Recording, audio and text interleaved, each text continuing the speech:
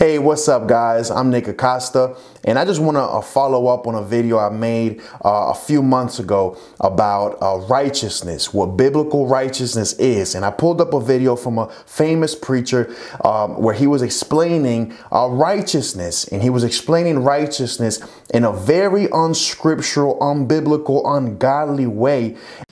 If you sin, all right, you're still righteous, or else the sin is greater than the righteousness that God gave you. So, I just said a mouthful just now, whether you understand or not, all right?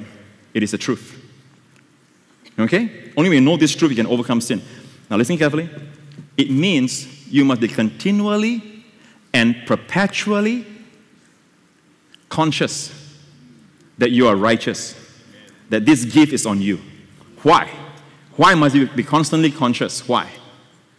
Because every single day, you will have temptations. Every single day, sometimes it's not just temptation, you cross the line. All right? Your thoughts may go awry. Your eyes may be wayward. Your feet might go to a wrong direction. So whatever it is, God says every day, don't forget. Confess you are righteous. And I touched on the wrong doctrines taught on that video. And then I explained what the Bible really says.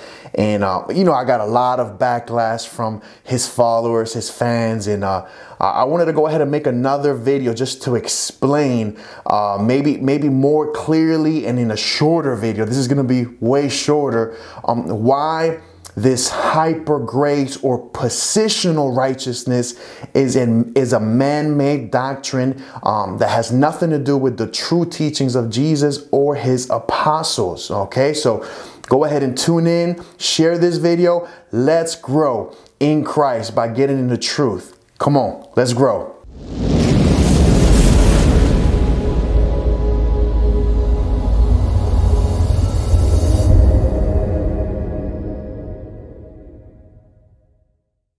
So positional righteousness is basically you thinking you are right with God and righteous, living righteously. You thinking you are holy, that God has nothing against you just because you are a Christian, just because you believed in Christ. Now, me and you, we all became Christians, right? If you're a believer in Christ, we all became Christians. We all were born again. Because our sins were forgiven, our past sins, the moment we believed in Christ, in the gospel, the good news of what he did for us on that cross, how he died, right? How he rose up on the third day, how he ascended to the Father, and how he's coming back again for a spotless church, blameless church, above reproach, holy in conduct church, according to what the New Testament teaches.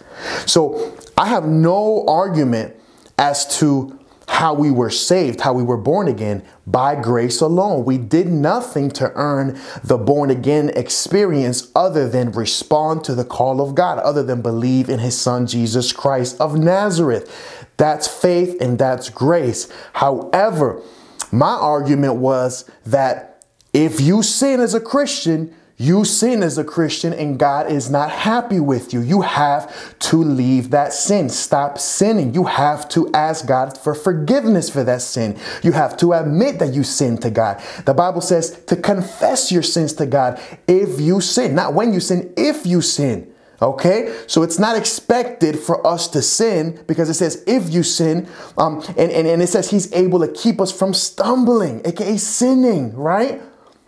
And we know that sin is a work of the flesh. And it says, walk in the spirit and you will not fulfill the lust of the flesh. Okay. But it says, if you do sin, you have to confess your sins to God. You have to repent, aka be sorrowful, be sorry for it and not do it again. And this preacher on the video that I talked about last time was saying that if you mess up, if you don't do something right, if you walk in the flesh, if you sin, all you have to do is confess that you're righteous. All you have to do is confess that you're right with God, that you're the righteousness of God. God has nothing against me.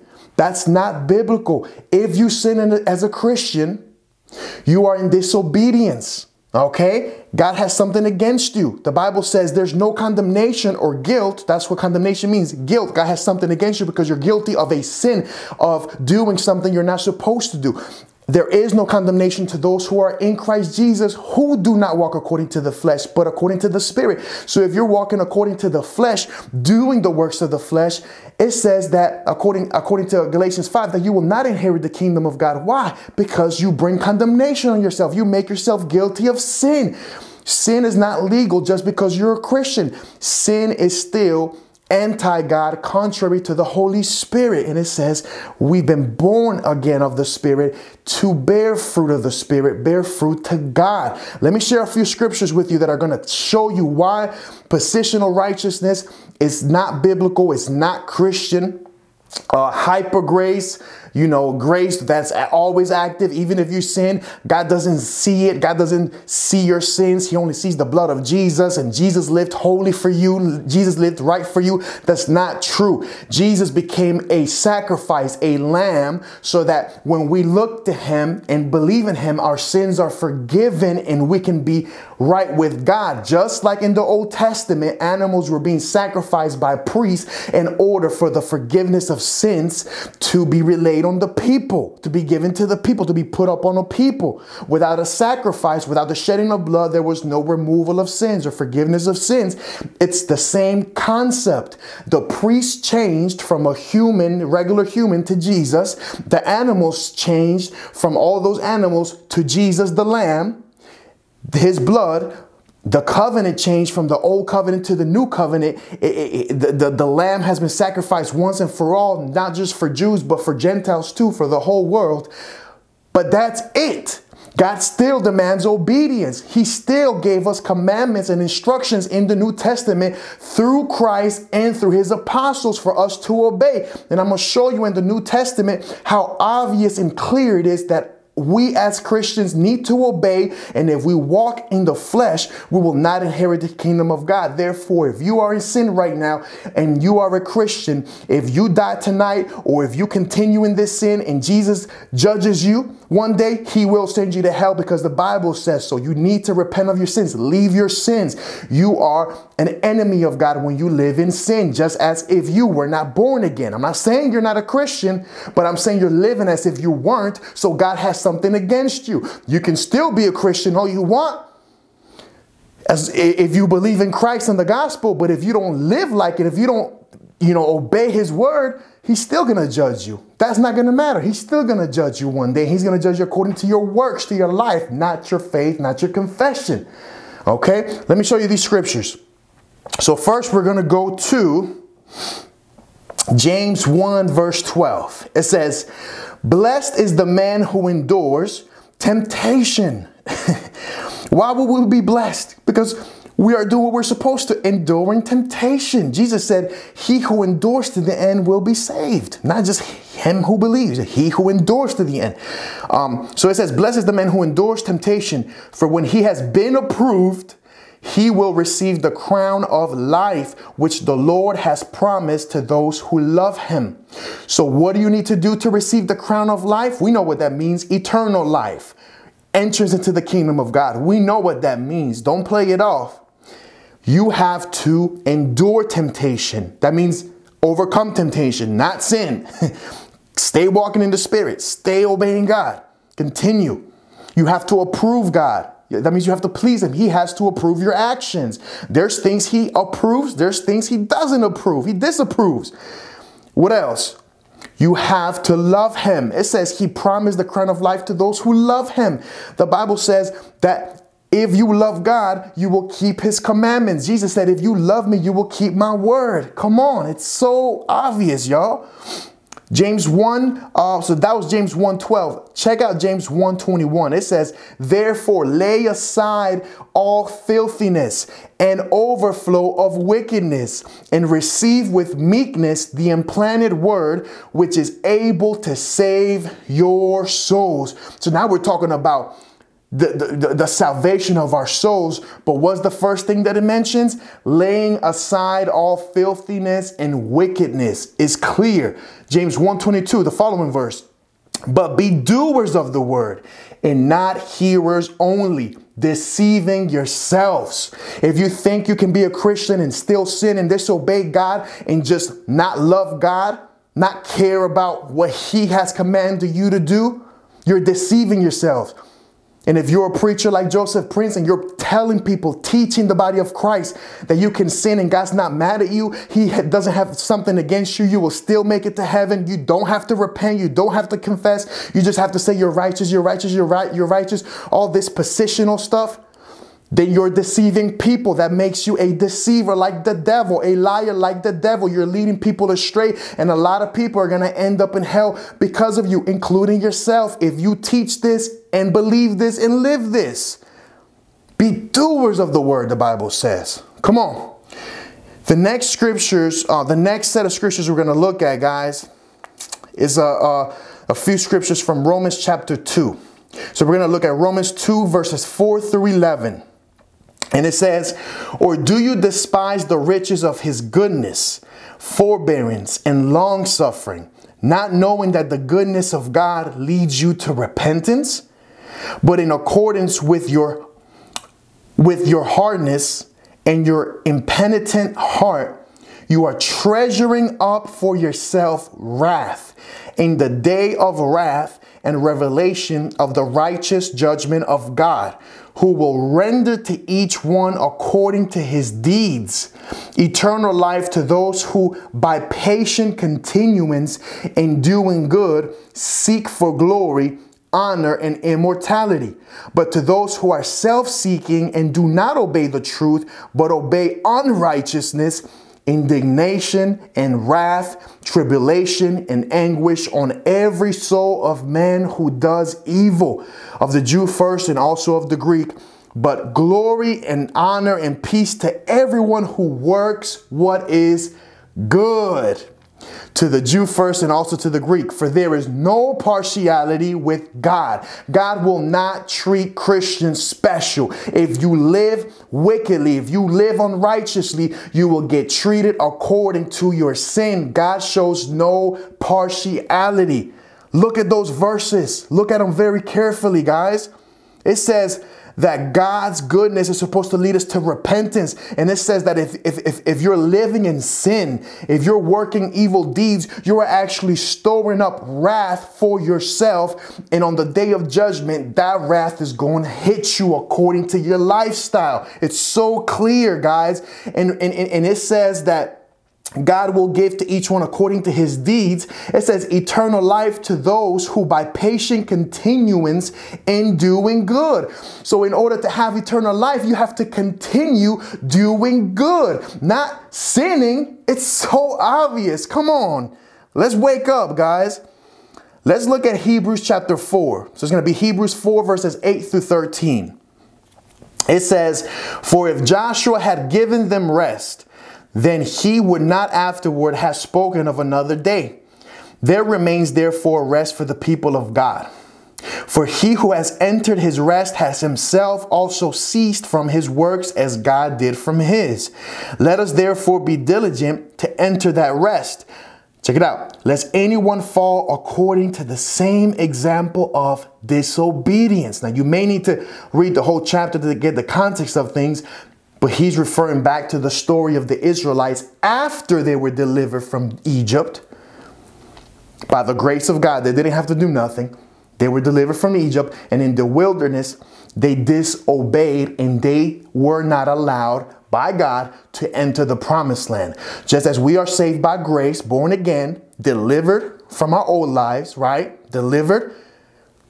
But from this point to heaven, to judgment day, this is our wilderness, and we need to obey God in order for him to allow us in his kingdom. It's the same concept. And God is using the Israelites who were not allowed into the promised land as an example for us to fear not being welcome into his kingdom. So we need to use this for righteousness into our lives, for us to hunger and thirst for righteousness and want to do the right thing and want to leave our sins behind and really fight the good fight of faith. So let's go back to where it says, according to the example of disobedience. So the problem there was disobedience. Check it out. For the word of God is living and powerful and sharper than any two-edged sword, piercing even to the division of soul and spirit and of joints and marrow, and is a discerner of the thoughts and intents of the heart.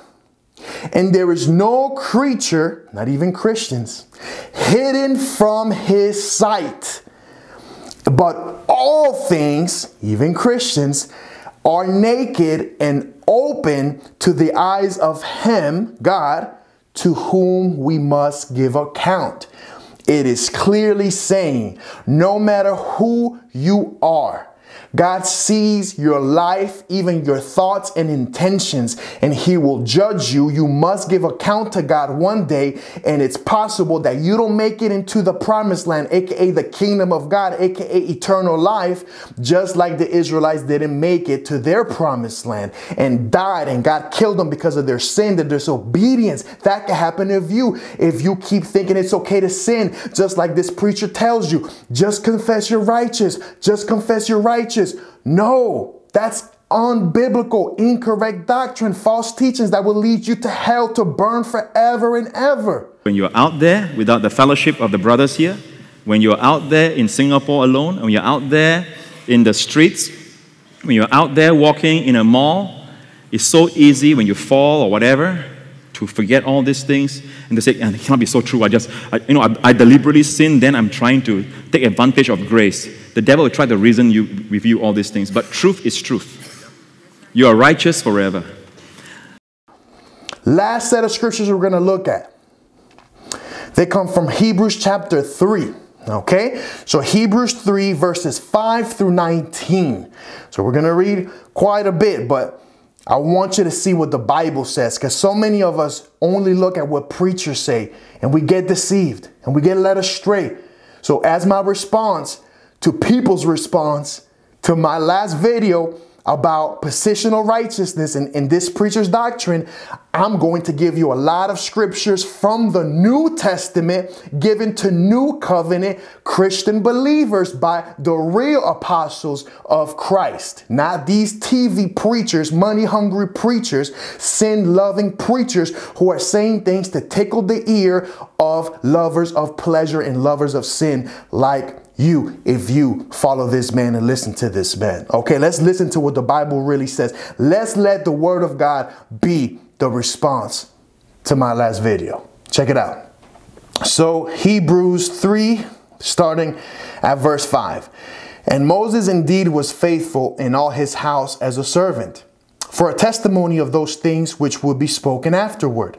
But Christ as a son over his own house, whose house we are if we hold fast the confidence and the rejoicing of the hope firm to the end. It's so clear. It says whose house we are if always brings a condition. This will happen only in the circumstance of you doing this. So it says whose house we are if, keyword, circle that, we hold fast the confidence and the rejoicing of the hope firm to the end. Meaning if we don't give up, if we continue following him, believing him and not giving up. Every time you go back to your sin, every time you go back to the flesh, you're giving up on living like a Christian, on following Christ. You're giving up on the hope of eternal life, okay? What should keep our motor going in seeking God and living righteously and denying ourselves and saying no to sin and temptation is the hope of one day being with the Lord in glory. Praise God. That's what keeps our motor going. But it's when we stop looking at that and forget that that's the finish line and the goal, we start looking at what's temporary now on earth and start doing earthly, worldly, carnal things, aka sin. And if we do that, that means we're not continuing to the end, and therefore we will not receive the reward that only the righteous receive. The real righteous, practical righteous, not positional righteous. No, you have to practice righteousness. It says practice righteousness. It says be doers of the word. Peter said, be holy in conduct, not in confession, not in identity, not in position, not in faith. Be holy in conduct. Conduct means behavior. Let's get serious. Let's be sober. Let's be sober. Okay? So, therefore, as the Holy Spirit says, Today, if you will hear his voice, do not harden your hearts as in the rebellion. Again, it's bringing Old Testament stories of people who disobeyed and rebelled against God as an example to warn us Christians under the new covenant, under grace. This is so clear. Get this, guys. Do not harden your hearts as in the rebellion, in the day of trial in the wilderness, where your fathers tested me, tried me, and saw my works 40 years. Therefore, I was angry with that generation. You see that? He was angry because of their sin and rebellion. So God was angry at them because of their disobedience. They did not endure being faithful to God. So what did he do? He punished them. He was angry at them. Anybody who ever tells you it's not about what you do, it's about who you are. God is not mad at you. He's mad about you. He's crazy in love with you. It doesn't matter. God is pleased with you no matter what you do, no matter how you live. If you're in sin, just confess you're righteous. Anybody who ever tells you that is not preaching according to the Bible, and you can X them out as somebody you should hear from and listen to and learn from. They're not biblical preachers, okay? So just forget about all that. Let's see what scripture really says. I'm trying to help you. I'm trying to help you get back on the right track in true doctrine so that you can make it into God's kingdom one day. I'm not trying to correct you. I'm trying to correct the wrong things that you may be believing if you're listening to preachers like these. Okay, I'm correcting that doctrine. Okay, I'm trying to help you make it into heaven, help you endure to the end and please God for real. Okay, so just read along with me. So it says he was angry at them, right? So therefore I was angry with that generation and said, they always go astray in their heart and they have not known my ways. So I swore in my wrath, they shall not enter my rest. Beware, brethren. He's talking to Christians here. Lest there be in any of you an evil heart of unbelief in departing from the living God. But exhort one another daily while it is called today, lest any of you be hardened through the deceitfulness of sin. So that's another danger of sin. Not just that God's going to judge you according to your life, and if you've been living in sin, he's going to punish you according to that. But the fact that sin hardens your heart, and sin can potentially lead you to not believing, to walking in unbelief, to just doing your own thing. Okay, it's very dangerous. The deceitfulness of sin hardens the heart. Okay, so it says, beware, brethren. The writer of Hebrews is warning Christians, for we have become partakers of Christ if we hold the beginning of our confidence steadfast to the end. You see that? So he's talking to Christians, number one, using an example from the Old Testament of obedience and God punishing and being angry at people's sin and rebellion as a teaching example for Christians today, number two. Number three, he's warning against sin to Christians under the new covenant. So that tells you, it's right there. It tells you, that itself tells you, you can live in sin. You can displease God as a Christian. He can be mad at you. And watch what it says right here. Remember that word if keyword, if, that means condition. We have become partakers of Christ if we hold the beginning of our confidence steadfast to what? To the end, to the very end, to the point where we see Jesus face to face at this judgment seat of Christ. We finally made it to the day of the Lord, to the day of judgment. We finally made it. If you became a believer, a Christian, were born again, were saved by grace, and then start living in sin again, that's not the end. You did not endure. You did not hold fast to your faith. And guess what? Being a partaker of Christ, being an heir of the glory, does not include you. You will be punished. That's what scripture says. It's clear, right? Let's keep reading. If you continue to the end, right? Steadfast to the end. While it is said today, if you will hear his voice, do not harden your hearts as in the rebellion. For who having heard rebelled? Indeed. So that's a question. Who haven't heard rebelled? Who is he talking about? Indeed, was it not all who came out of Egypt led by Moses? Now, with whom was he angry for 40 years? This is the response. This is what you need to hear. With who was he angry for 40 years? Was it not with those who sinned, whose corpses fell in the wilderness? And to whom did he swear that they would not enter his rest? But to those who did not obey. So we see Christians. Why is this Christian writer telling Christians way deep in the New Testament, in the book of Hebrews, how important this is to get and to follow the example so that we don't become like these people that God killed, punished, and not allow into the promised land because of their sin and disobedience. It's so obvious, y'all. But to those who did not obey. So we see that they could not enter in because of unbelief.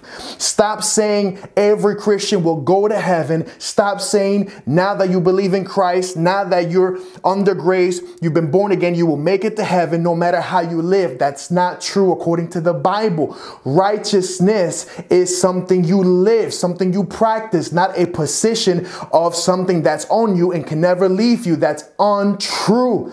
God still sees you. He's not blind. He sees your sin. If you see your sin, he sees your sin. It says, the Bible says, examine yourself.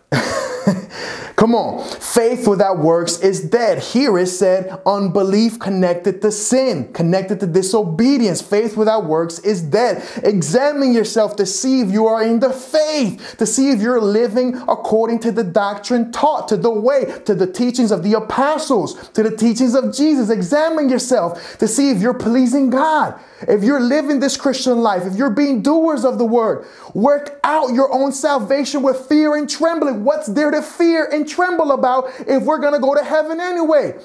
Repent of teaching false doctrine and repent of living in sin as a Christian. I don't care how long you've been saved. I don't care if somebody deceived you. I don't care if you're a minister.